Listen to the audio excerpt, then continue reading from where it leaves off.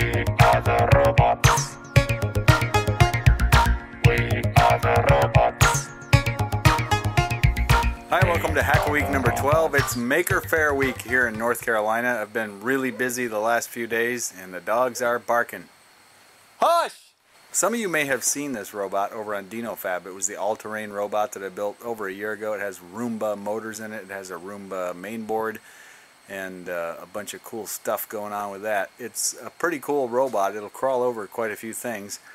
And I've come up with quite a display to take to Maker Faire with me. Let me show you what I've got going on here. This is the layout that I've got. I got my taped down fake rocks. They're made out of foam. I have a 10 by 10 arena. That's how much space I get there to work with. And I just squirted some of that, construction foam over some fiberglass insulation, wadded up, and made some really cool fake rocks for the robot to crawl over, so it'll get to cruise along and go over these rocks. And the robot is over here. There it is in all of its glory, next to Wally. Wally, are you jealous? You guys aren't saying much to each other. Well, I think they'll get along. Anyway, let me show you what's going on with this thing. It's got a ping sensor, like a lot of the robots I build.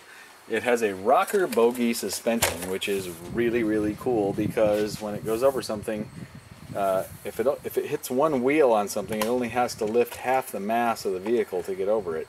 So it's got this really cool cross link on the top.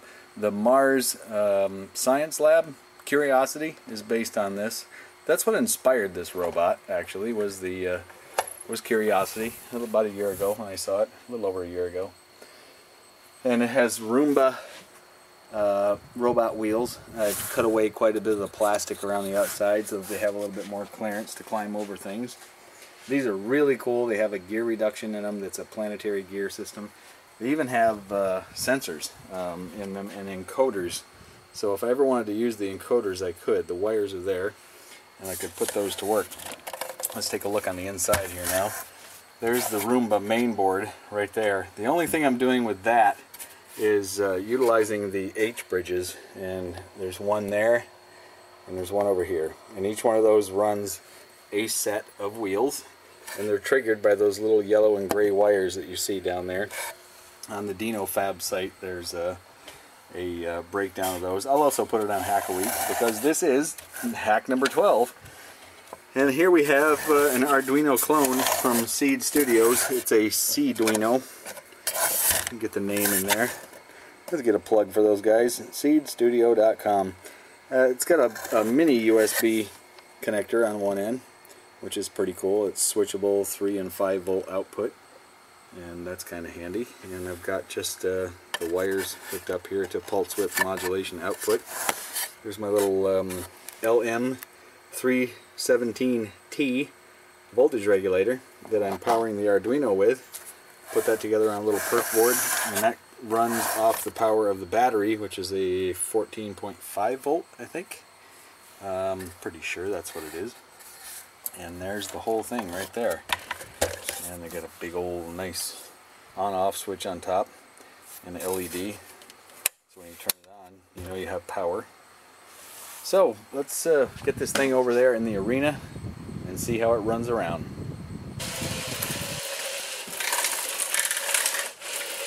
Oh, there it is, cruising around in its rocky environment.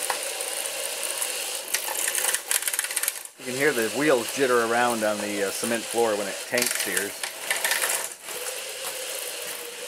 I'd love to make one like this that's just like the Mars Science Lab Curiosity, where each individual wheel has a servo and it turns on an axis, and it would do away with the tank steering aspect.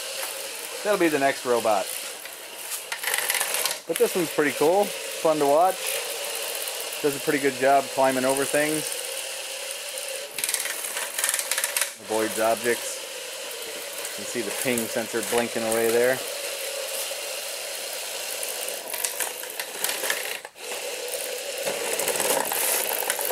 Follow it around to give you a robot-sized view.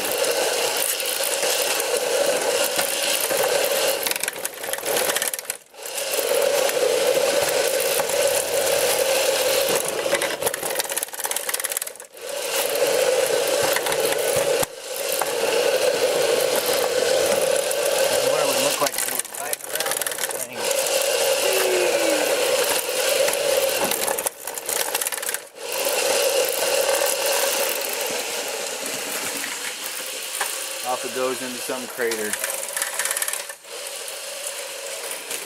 The rover bot.